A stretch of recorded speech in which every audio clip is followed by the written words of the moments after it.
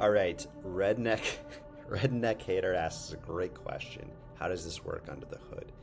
Is a microprogram an actual binary or something you load into a VM? Great question. So here's my answer.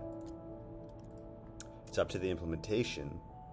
So to implement microprogramming, you need an environment, you need parsers, which are microprograms, and you need microprograms. So, but how that's implemented, man, you can implement it in so many ways. You don't even need a computer. Let's implement microprogramming. Let's pretend we have a table. Okay. Here's our environment.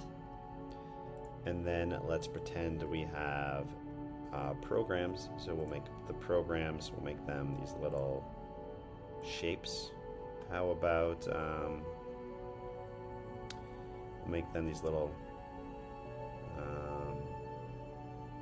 how about these guys, little shapes. Okay. All right, and now let's make our parsers these guys. What is this? Well, that's not what I wanted.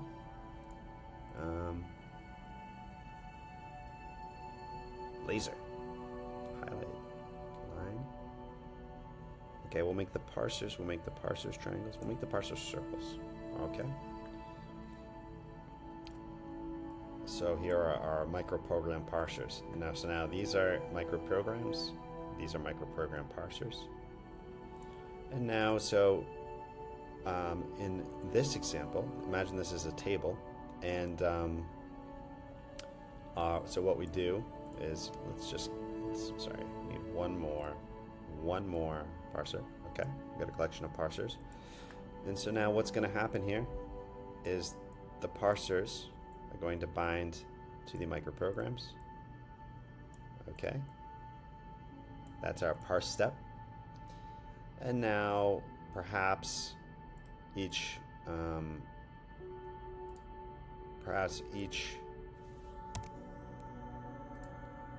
microprogram, okay, has a value of 0 or 1. Okay.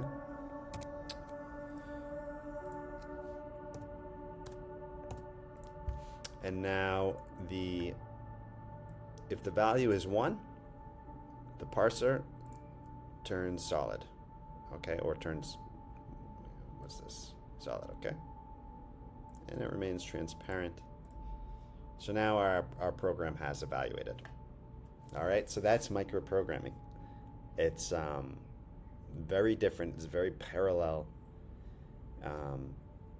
and it's a design pattern. And it's a way to design your language. I mean, and so now, of course, how do we implement something like this in text languages?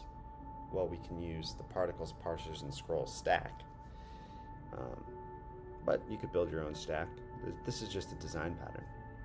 So I'm not sure if that's clear. I know this is very different. This is, especially if you don't have a background in microbiology.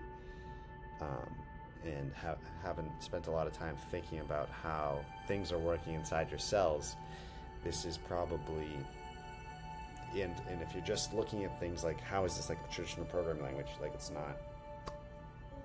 just not like that. So thank you for the feedback. Don't worry, this is only day 2 of introducing this term, so we'll figure out how to explain it and teach it well. But yeah, I hope that was helpful. Thank you for the great question. I'm going to post this on the YouTube. All right, have a great night.